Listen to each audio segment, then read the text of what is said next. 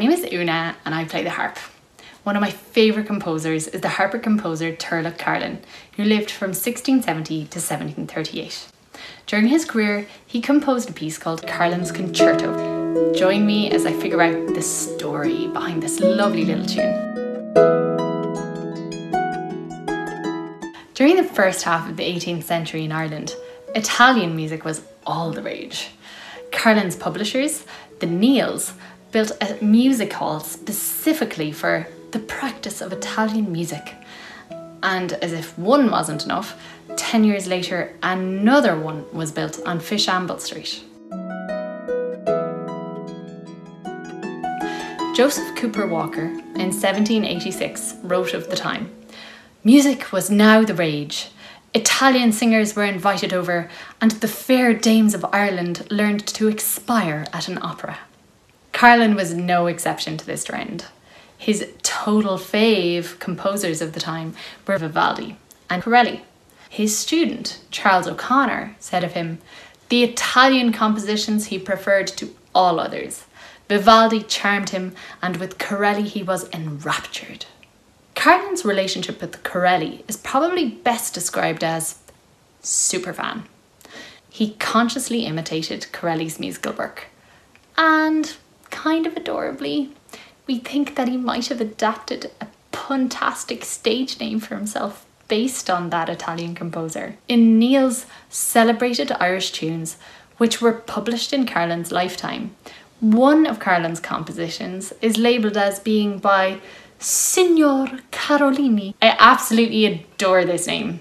It's a cute intercultural tip of the hat to Corelli, Carolan, and Carolan's obsession with the Italian master. A bit like Celtic rock band the Red Hot Chili Pipers, or the heavy metal ABBA tribute band Abattoir. I swear, I'm not making this up. And what's lovely is that it appears that the respect was mutual. One contemporary Irish source says the Italians held Carolan in such high regard that they dignified him with the title Carolonius. Oh, so much love.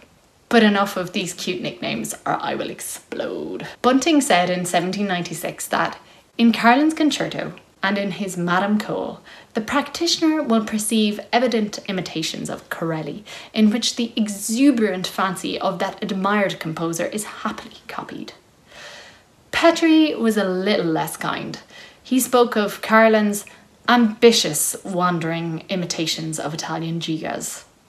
Ouch. So I am going to leave it up to you to decide. I've recorded Carolan's Concerto for you. Is it a meek little derivation? Or is it a strong standalone composition? Does it sound Irish or Italian to you? Traditional or classical? Have a listen and let me know in the comments.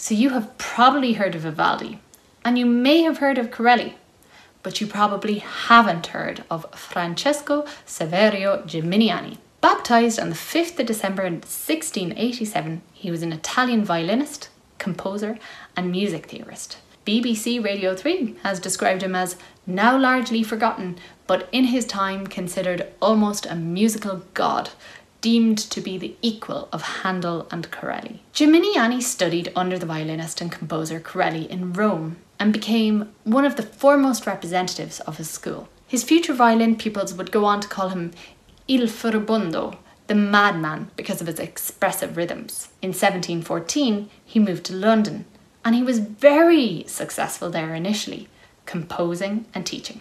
Fun fact, in 1725, he joined a Masonic lodge and was awarded the title of Perpetual Dictator. 14 years later, his pal, Lord Essex, put a word in and got him the job of Master and Composer of the State Music of Ireland. But here, those pesky penal laws raised their head yet again. Remember those? From 1795, Irish people were discriminated against on the basis of religion. Catholics couldn't.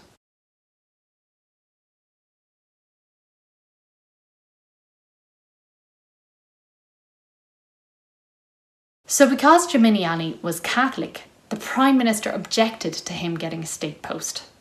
Ouch, that must have hurt. But also, the post would have been incompatible with his Catholic faith. So in the end, Geminiani didn't do the gig. Instead, it went to his student, Burke. Even back then, piracy was a problem in the music industry. And I don't mean the ones on the high seas. Unauthorised editions were reducing Geminiani's profits from his compositions. Geminiani loved visual art, so he had the idea of becoming an art dealer to supplement his income. From 1732, he travelled between Paris and London, buying and selling art. His nose for business, however, wasn't great, and he made some bad decisions. Deeply in debt, he was actually jailed for a short time when a creditor demanded payment. His good pal, the Earl of Essex, had to intervene to get him out. In 1733, another noble patron, the Baron of Tullamore, invited him to visit Dublin. And at that point, this must have seemed like a really good idea. So in 73, Geminiani moved to Dublin for around 4 months, to the lower end of Dame Street, to be precise, Spring Gardens, where he opened up a combination concert hall and art gallery called Geminiani's Great Room. The upstairs premises was for music and the rooms below for trading in pictures. Doesn't that just sound idyllic? If I had a few hours free on a Saturday in Dublin, I would totally have gone there. In 1734, he either shuttled between Dublin and London or he moved back to London. But we know that from 1737 to 1740, the entrepreneurial Geminiani was back in Dublin, giving private concerts, teaching lessons, art dealing, and publishing more compositions. So there was at least 2 periods, the first one lasting 4 months, and the second one lasting a year, when Geminiani was in Ireland and Carolan was alive.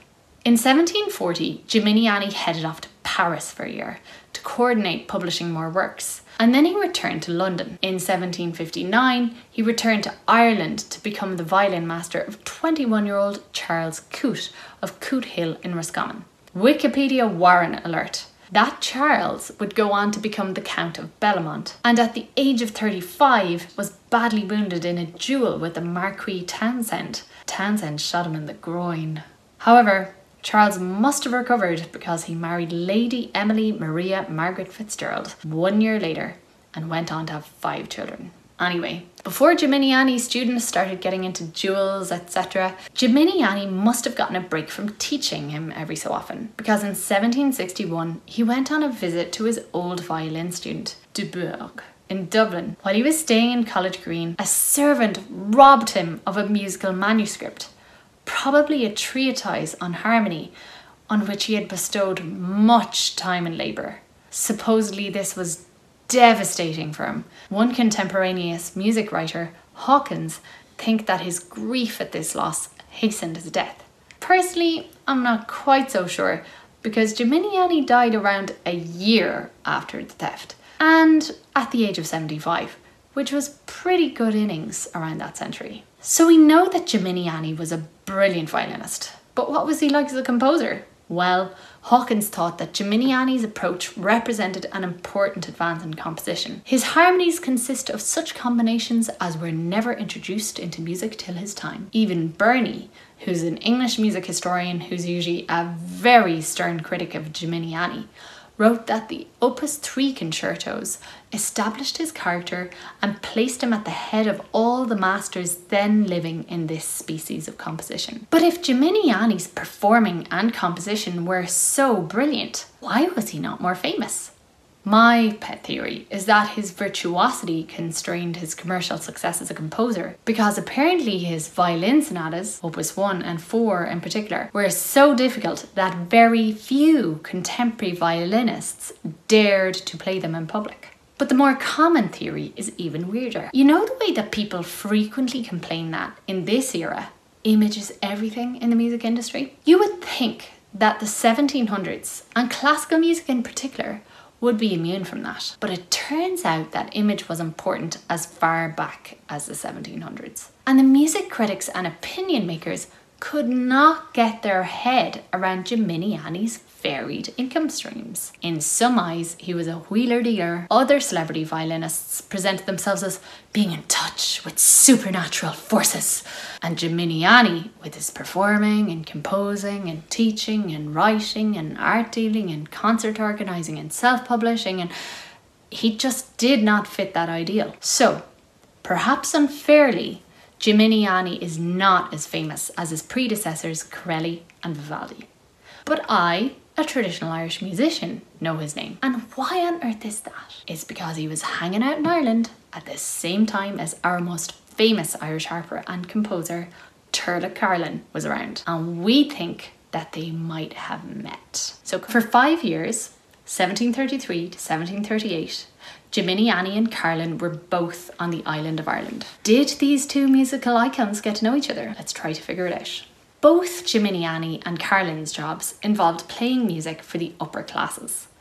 Gimignani had come to Dublin from London, where he'd lived for 14 years. His good friend, the 3rd Earl of Essex, had helped him to get out of jail, literally, and tried to get him jobs. Another Anglo-Irish peer, Charles Moore, the Baron of Tullamore, invited him to perform in Ireland. From what I can gather, in 1738 there was only around 55 families in Ireland with a title from the English crown.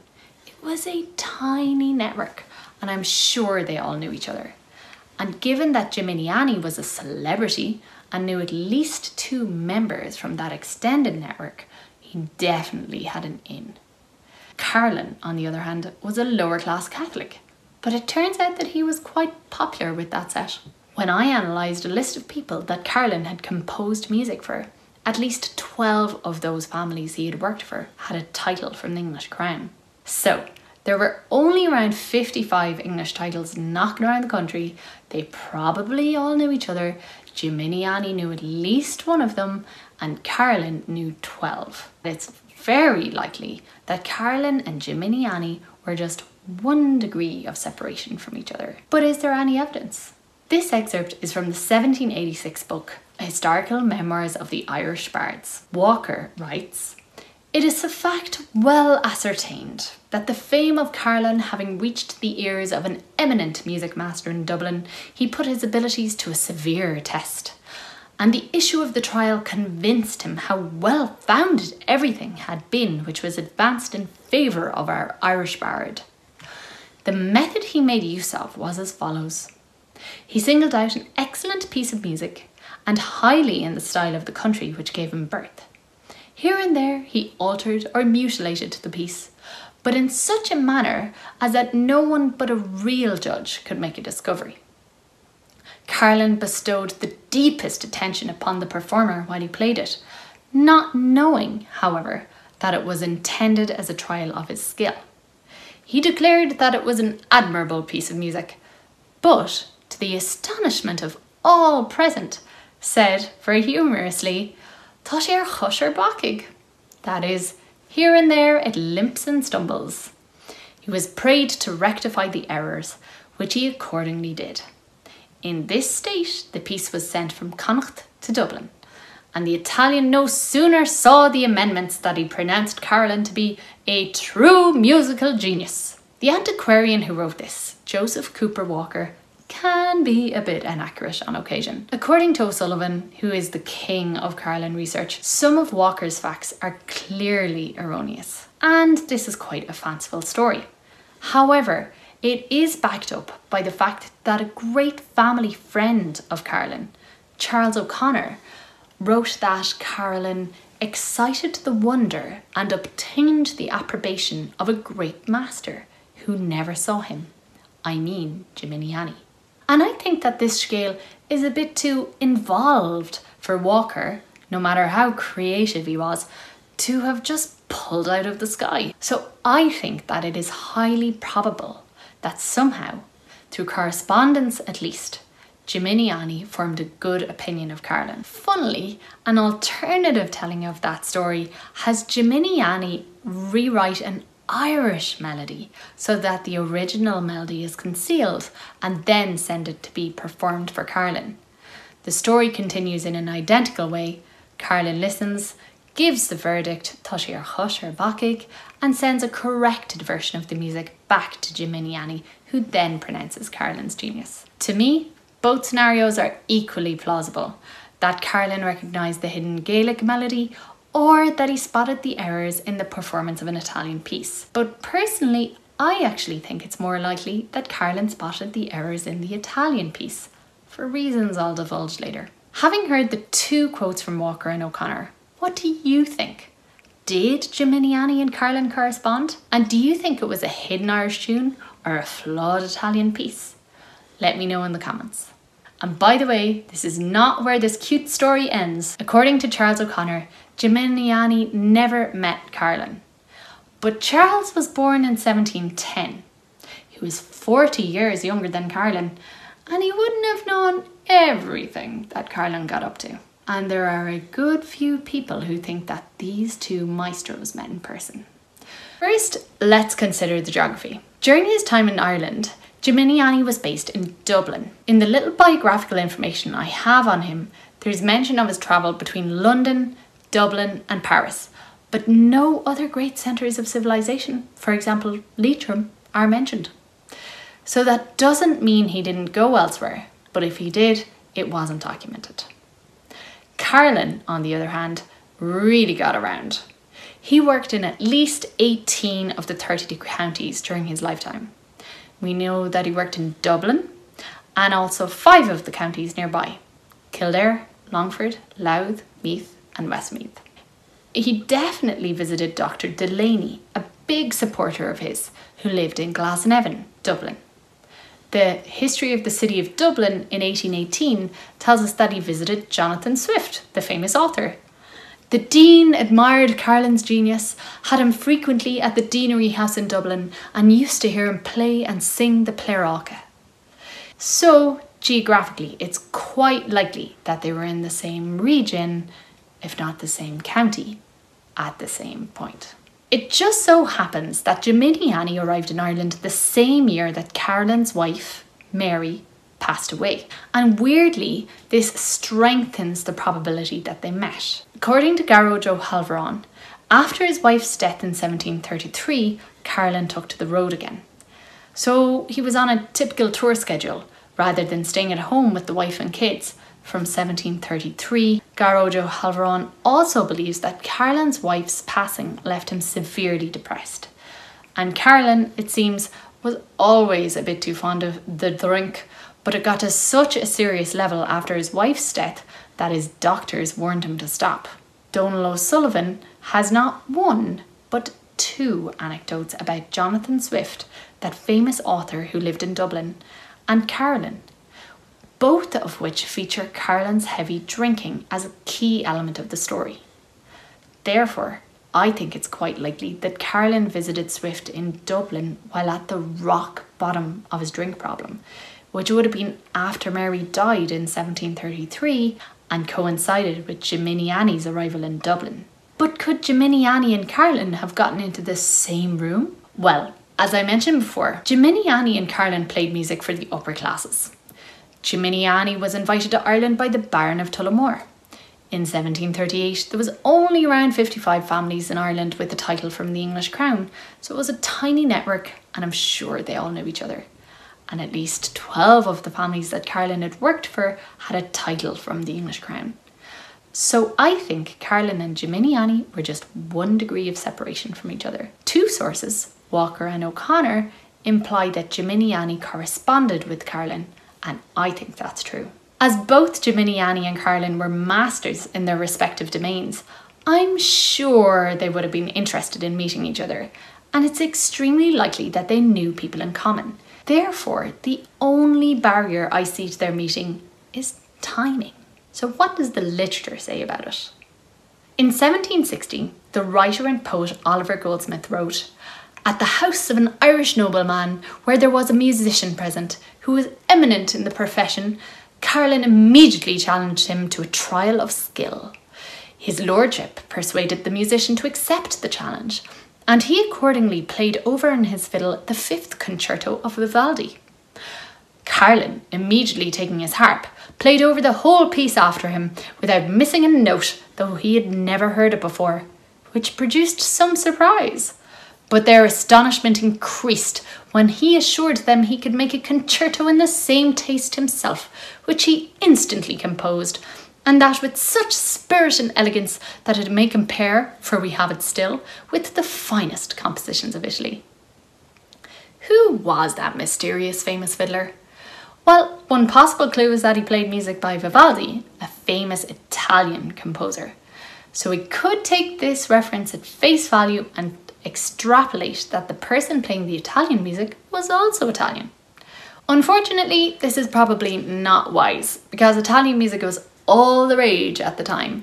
So hearing Vivaldi at a house party then was probably as normal as hearing an Ed Sheeran song at a wedding now. So we will never know. But in summary, Cute Story by Goldsmith, 1760, says unnamed famous fiddler met Carolan. They had a play-off, fiddler played Vivaldi, Carolan instantly composed a concerto in the same style.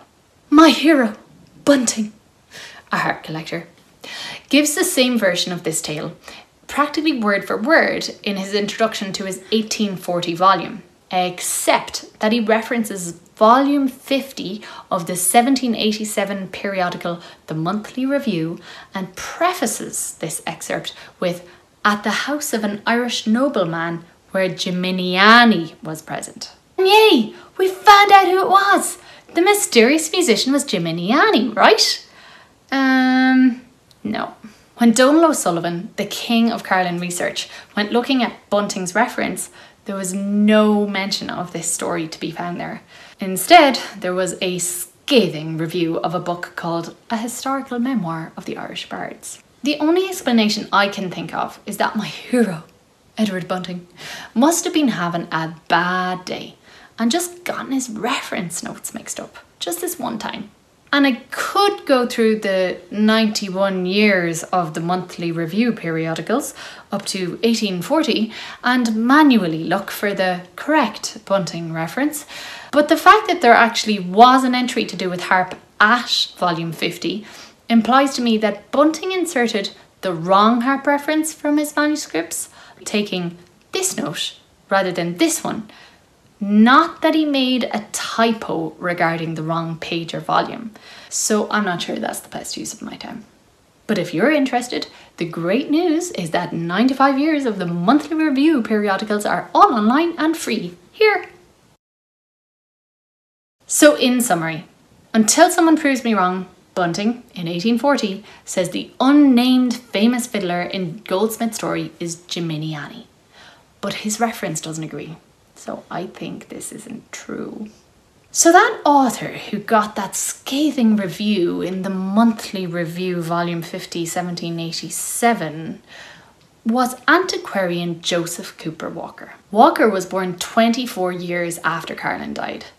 At a mere 24 years old, he published Historical Memoirs of the Irish Bards. He was working in Dublin and he got most of his data on Carolan from an anonymous source. After the book was published, Walker sent a copy to Charles O'Connor, a family friend of Carolan. O'Connor responded to him, In casting my eye over Carolan's life, I find that your anonymous correspondent trusted too much to informers who were ill-informed themselves.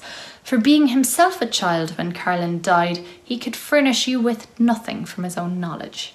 As such, we know that a significant amount of Walker's biography of Carolan is at third hand and ill-informed. However, Carolan scholars don't entirely dismiss Walker, and Walker writes, "In the beginning of the last century, the then Lord Mayo brought from Dublin a celebrated Italian performer to spend some time with him at his seat in the country. Carolan, who was at that time on a visit at his lordship's, found himself greatly neglected and complained of it one day in the presence of the foreigner. 'When you play in as masterly a manner as he does,' replies his lordship, 'you shall not be overlooked.' Carolan wagered with the musician that though he was almost a stranger to Italian music, yet he would follow him in any piece he played, and that he himself would afterwards play a voluntary in which the Italian should not follow him. The proposal was acceded to, and Carolan was victorious, although there's a few differences here. The themes remain the same as in Goldsmith's account. In summary, Walker, 1786, says a famous Italian fiddler met Carolan. They had a play-off. The fiddler played Italian music. Carolan improvised in the same style. Carolan wins. But a year after this was first published, Walker reproduced it in a magazine called the Dublin Chronicle on the 5th of July 1787 with one significant addition. He then said that the visiting Italian performer was Gimini. Charles O'Connor's opinion of Walker's work, allied with the lack of consistency in his two accounts, combined with the lack of explanation for his second account, makes me sure that this story is not entirely correct. For the record though, 21 years after Carolan had died, Gimini did move to the big house Coote Hill in Roscommon to be a violin tutor to Charles Coote. So it's obvious that he was open to staying in the houses of the gentry in the west of Ireland. And for all his faults, Walker's story is plausible within what we know of Gimini's career. And finally, we have the Reverend Thomas Campbell. Campbell was 29 years older than Walker. He was 5 years old when Carolan died. His uncle, Baptist Johnson, was a patron of Carolan, had a piece composed in his honour and named after him.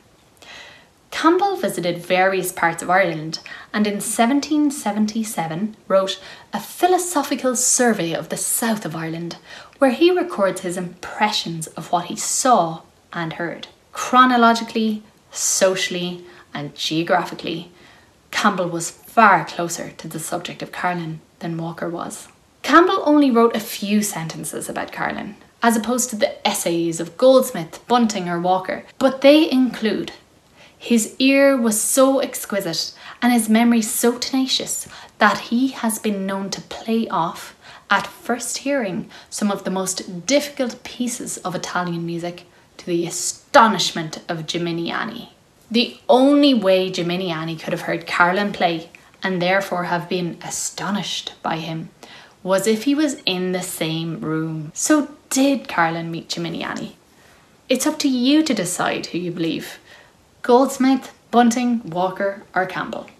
Let me know what you think in the comments. Personally, I think Carolan did meet Gimini. And did they have that playoff? Well, that's a subject for another day. But there's one thing that I can cling to for certain. Carolan was hugely influenced by the Italian composers. So right now, I am going to relax after all that research by playing a piece of music which exemplifies Carolan's joyous fusion of Gaelic harp and classical Italian composition, Fhlannagáin.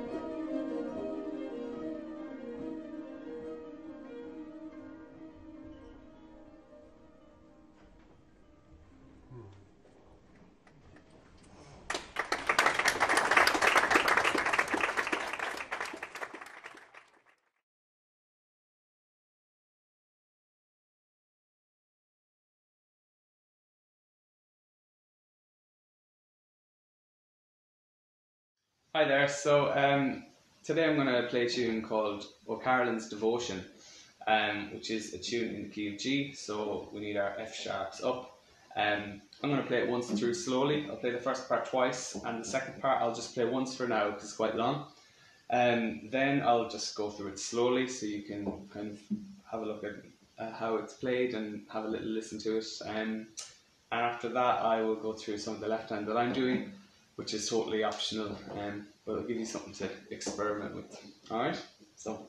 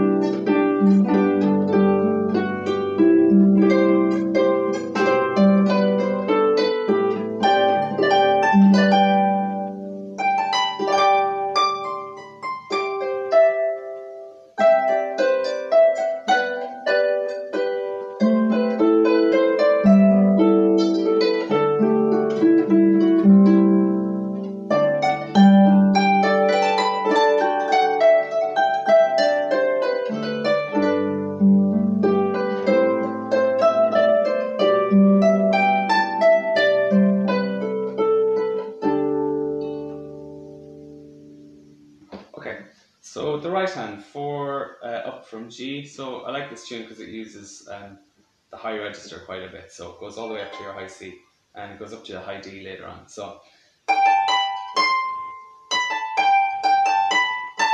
lots of cuts and ornaments in it as well. Cutting onto the A, cutting onto the E from the G, and then I was doing arpeggio G on my right hand. So lots of chords and things you can do here. So you can do a C major chord here, or you can do an A minor chord here either.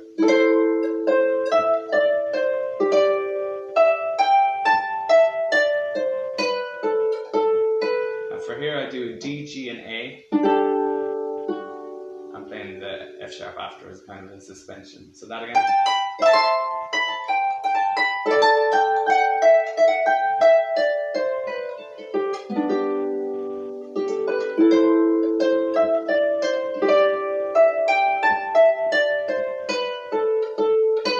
Into the second part, you can do this kind of rundown, and then the second part starts. So I'm doing a C and E, and then a D and F sharp, kind of using my right hand to create those chords. C and E, B and D, C and E again, C, big jump up to G, octave jump, and a chord to finish. And then it goes right up to a high D here. So 4 fingers up from G, but skipping C.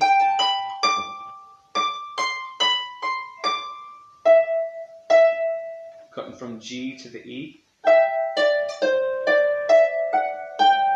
And that goes to the B twice. And then down from C.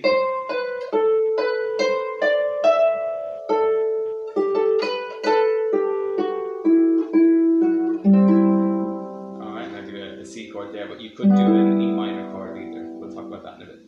And then next phrase, D, F, G.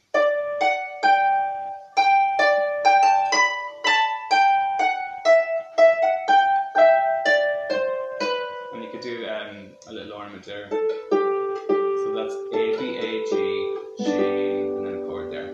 A minor chord I use.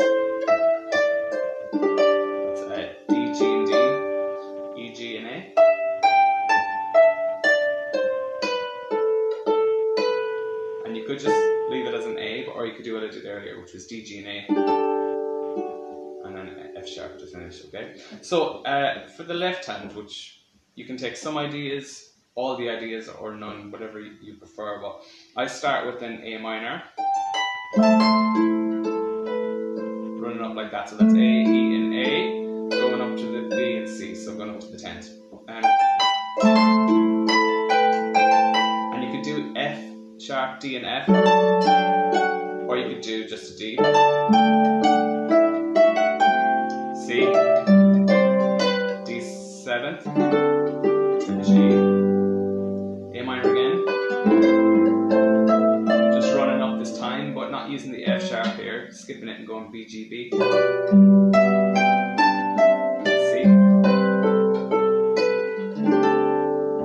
and then a low D. It's the same again, but I try to vary where I'm playing, so maybe go up, move up a little bit.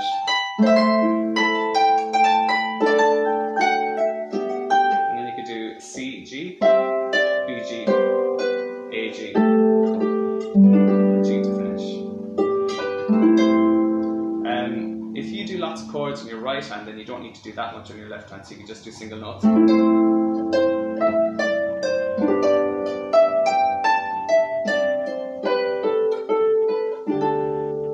So then the second part, A minor, D7th, I do a C7th here, and then a B and G, C7th again, B, A, D7th, and A.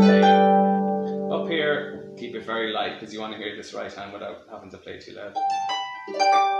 G, just do G and C here, G and C again, and there I actually play the C with my left hand. You can if you want, but then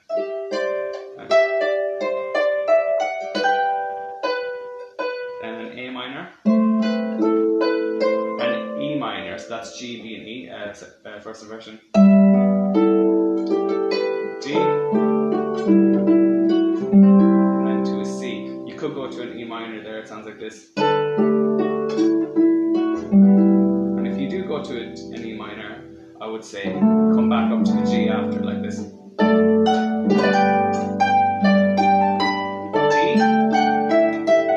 C, and I'll run down.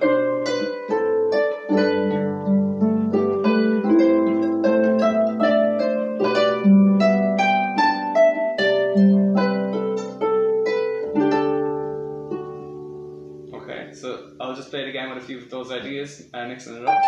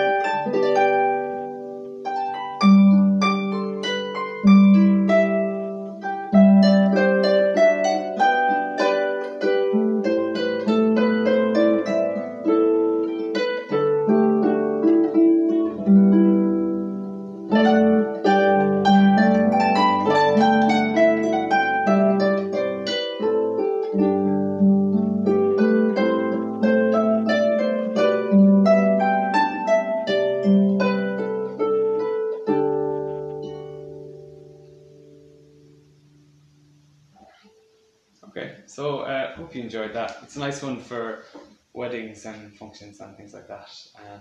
And hopefully you can take some ideas from the left hand there as well. Okay, thank you.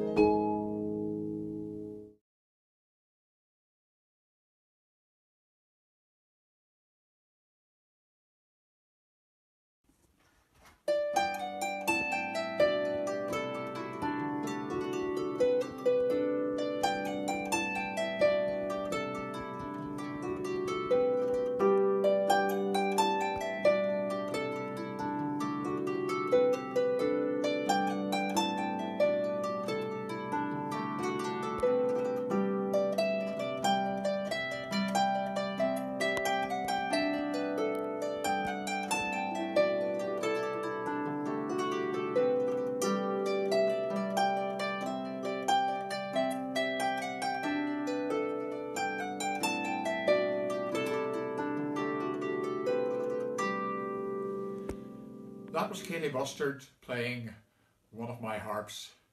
I'm Mervyn Waugh, and I've been making these Termenon alas for some years now. They've proven very popular. I've been selling a lot of them here in Ireland and many of them overseas as well. However, I've decided the time has come when I should hang up the tools and do my best to retire. Now, I'm not saying I'll never make another harp, but I'm definitely not taking any more orders, and this is probably one of the last alas that I will make. Now, the Termenon name is in good hands. I'm passing it on to the next generation. My son Brian is making a range of student harps. There's the Learner 26 and the Learner 34. They're aimed at the serious student who wants a quality harp but at an entry level price. They're a bit simpler in construction than the ala, but I'll let him tell you about them. I'm Brian. I'm taking over somewhat the Termenon harps from my father Mervyn. I've just been stringing, I'm in the process of stringing this Learner 34 harp. The Learner 34 is principally the same string layout, same string spacing, same strings, fluorocarbon strings as the ala. It's levered with camag levers also. The main differences in it are that it's a simpler construction in that it's a solid maple harp. It has a straight four post and the soundboard is made from aircraft plywood. It's a rectangular shaped sound box. It is quite large bass on it. There's a lot of volume from the bottom strings. It's nice and bright in the middle. As well as the Learner 34, I also make a 26 string harp, which strangely I've called the Learner 26. It's principally the same as the 34, only it has the bottom octave isn't there, leaving the top 26 strings. It's aimed at children. Shorter arms don't reach as far down the harp and therefore don't reach the bottom strings. It's also particularly favoured by people who are looking for a transportable harp, one that will fit easily into luggage compartments perhaps on aircraft, and that they can take on the bus with them and so on. Some people have bought it as far afield as America, Shanghai. There's these harps all over the world. And it's suited to people that want to have a harp that they can carry around with them. They'll bring it maybe to the pub, they'll bring it to a friend's house. Again, it's of plywood soundboard construction. It's solid maple with fluorocarbon strings again, levered with camag levers. Levers on each of these harps can be fitted in any combination of your choice. Some go for CNF, some BCNF, some go fully levered. So I lever the harp in any combination that you desire. As well as my Learner 34 and the Learner 26, I also have a harp kit which we've designed. It's a 26 string harp in a box. The harp itself is computer cut from birch-faced plywood. All the pieces will fit perfectly together as it is computer cut. Everything that you need to make the harp is contained in the box, right down to the glue, the screws, the screwdriver, even the sandpaper. The only thing that you will need to finish the harp is whichever finish that you desire, be that paint or lacquer or whichever. Full instructions come with the harp, they're printed, they're inside the box. The instructions also are available on the website, and we think the Build-A-Harp sounds pretty good.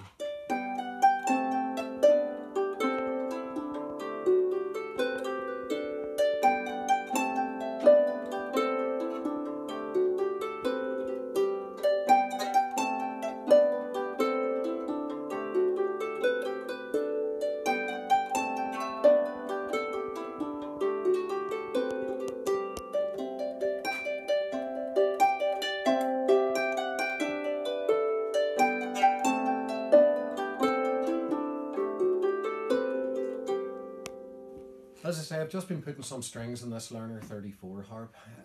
Stringing is something that people would often ask me is, how do you tie the toggle on the string? Each of the strings has, our harps we put a wooden toggle at the back so that it makes nice contact with the soundboard. And people often ask, how do you tie the string? It's not particularly difficult, but it's something that people are daunted by because it's a small toggle, a fine string, and so on. So I'm going to show you now how I tie a toggle onto a harp. Now for the purposes of this, the toggles are very small and the strings are very thin, so I'm going to use this, which will probably end up a tuning key or one of my other harps, and this piece of wire. Now it starts out simply as one loop, which is tied in a half knot or a half granny knot, or some people I think call it, like that. Toggle then goes through that loop and pulled, which leaves the tail out one side and half a knot here. This end is then looped over itself to create a loop like that, and then over the toggle and feed the tail through that end. And then when that's pulled tight, just position it nicely in the middle of your toggle. When that's pulled tight, that will get tighter as the string pulls. That knot will go nowhere. If you're using it on a very fine string, you can maybe go over again and just loop it one more time, just over the top as you did before, and that'll just give you that extra bit. Not completely necessary, but on a smaller, finer string it can help in case it would slip. Thanks very much for watching. I hope that all made sense. If anybody has any questions in relation to my harps, please feel free to get in touch. Contact details are available on the websites.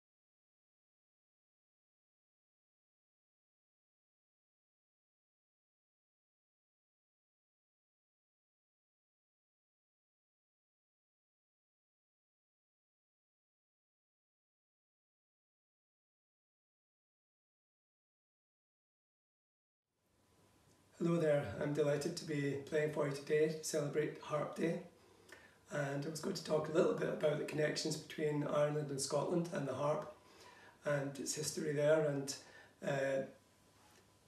going from way back, the Scots were a people who came from the north part of Ireland into the western part of what is now Scotland. They gave Scotland its name, and they became the dominant people there in the Western Isles, in the Highlands of Scotland, and brought with them their language and culture and music, of course. And many of the harpers over the years would quite naturally travel from the north of Ireland into the west of Scotland.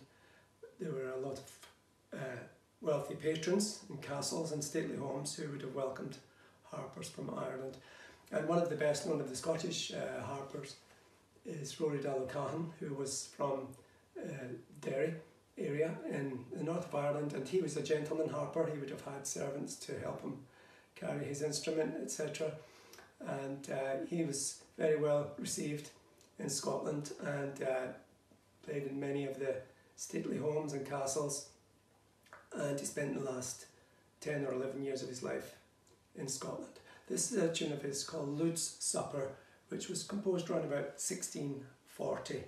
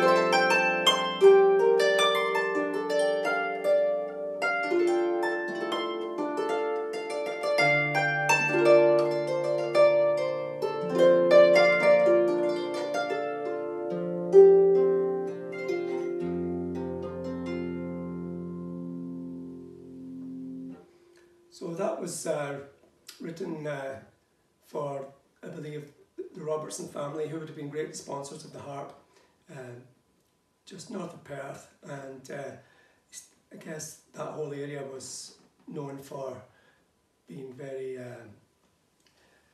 favourable towards the harp. In fact, the Queen Mary harp and the Lament harp were probably preserved there for many years. I'll play a part of a pibroch, which is called the Cave of Gold.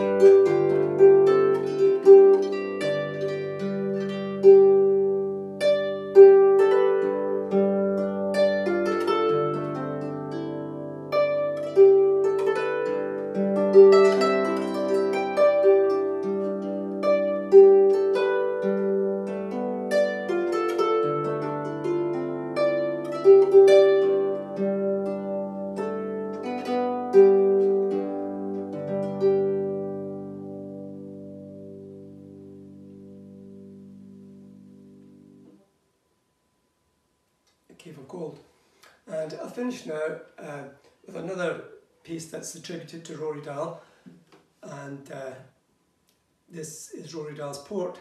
And we didn't have the good fortune of having a lot of the harp repertoire written down. We had no Edward Bunting in Scotland, but a lot of the melodies survive in other ways, in the repertoire of bagpipe or sometimes in looped manuscript. And in this case, the first line of Rory Dahl's Port was used many years later by Robert Burns as the melody of the song A Fond Kiss. And he used that melody for a while, and then he switched it to another tune, which then became the better known melody. So I'll finish now with some of Rory Dahl's Port.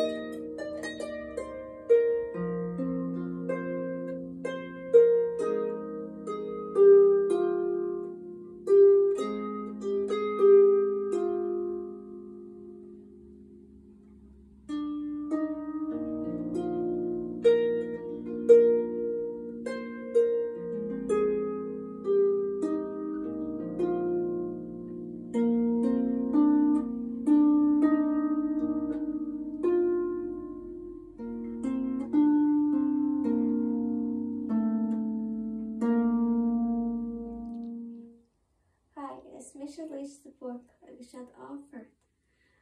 Here was a passage that is out in the ocean.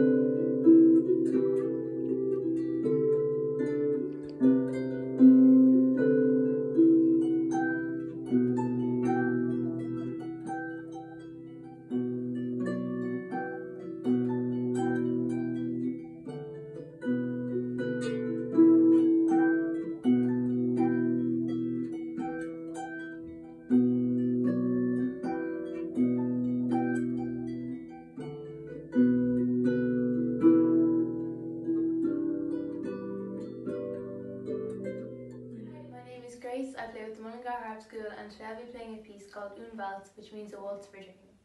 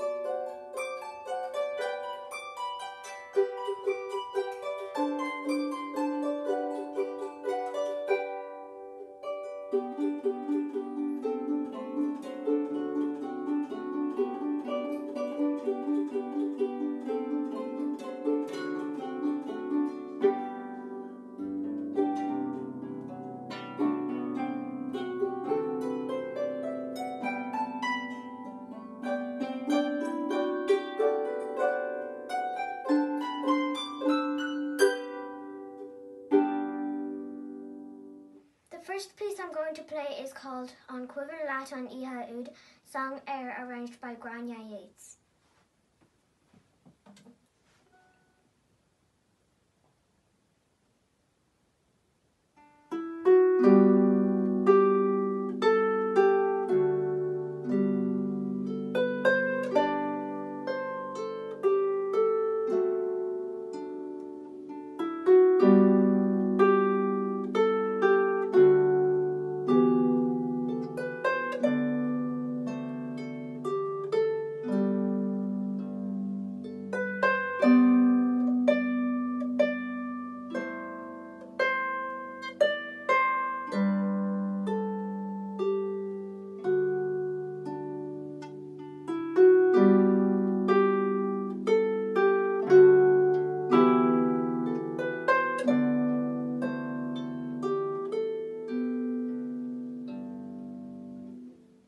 These are two jigs called a rolling wave and Seamus Cooley's.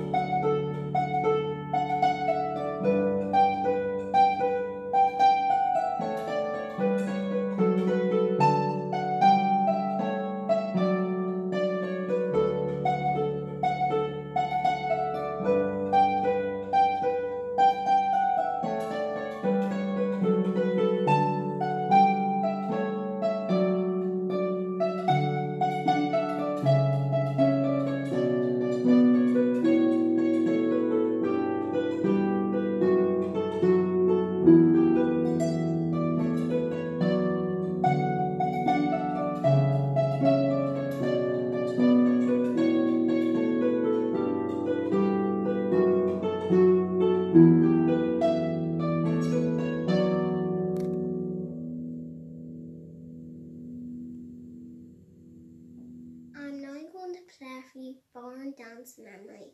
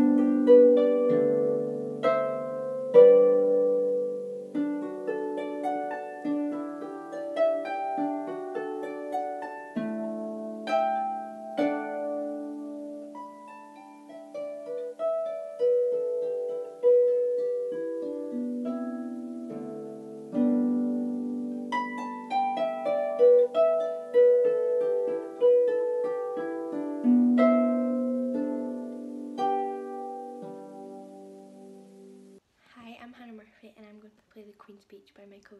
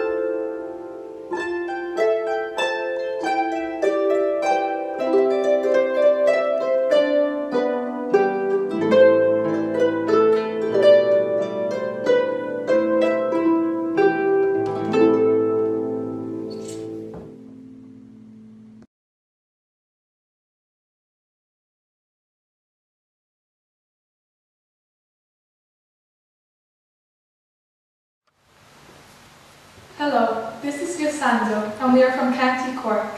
We are going to play a plankty called George Brabazon. This piece was composed by Carolan around 1730 for George Brabazon of New Park, County Mayo. It is arranged for harp ensemble by Dearbhaile.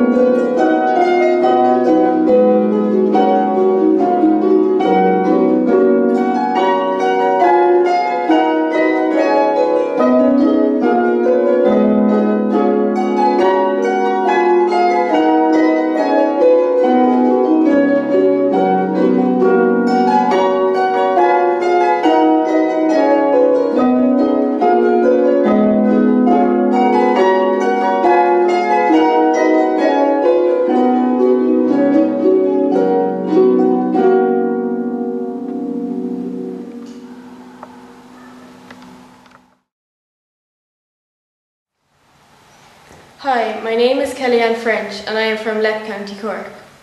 I am going to begin with a piece called The Princess Royal, composed by Carolan for MacDermot, Prince of Lavelle. It is one of Carolan's most celebrated pieces.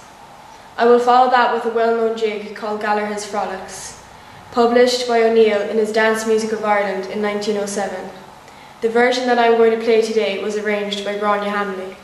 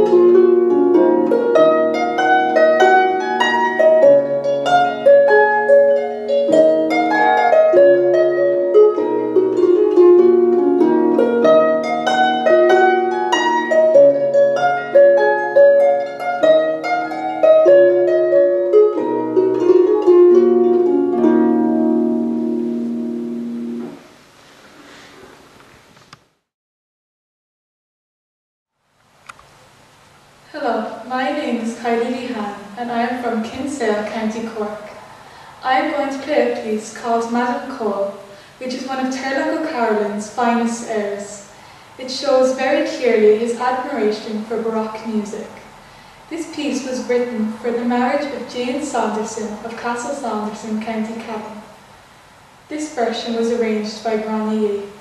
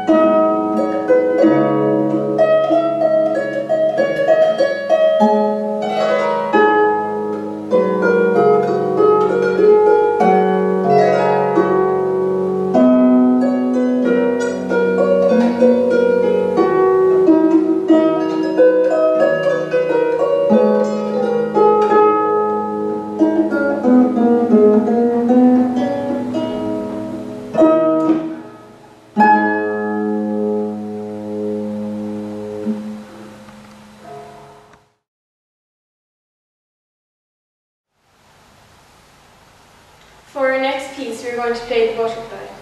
This is a popular tune amongst musicians and dancers. This version was arranged by Dearbhaile in 2010.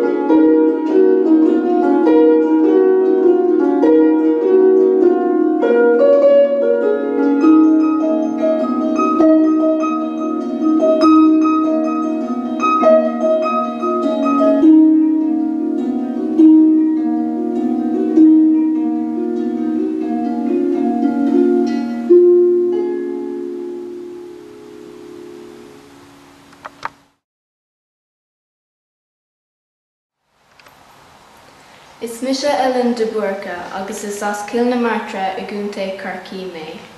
Enough Tommy kun Gawfart a Hyainty, on Kate Gown not Plankstee Irwin. Come Turloco Carolan A, dum Colonel John Irwin, a Gunte Litrama Savlin Shock Jig Octohain. On Darapert Na, the humours of Dingle, agus Valley Good Manet, a Guigamoon, Marin la Cuicade Pert Ella.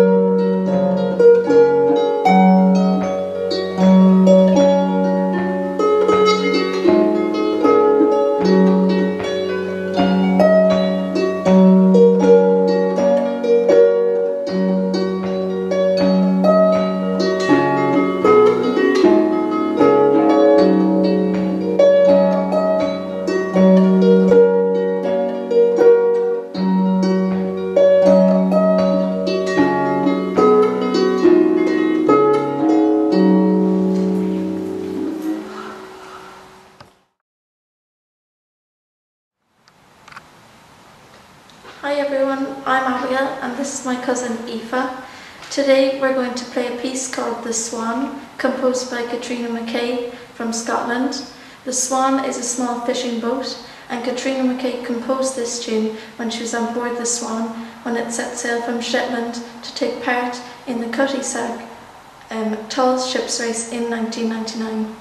We are then going to follow that piece with a jig called Covering Ground that we learned from Laoise Kelly at the Willie Clancy Summer School.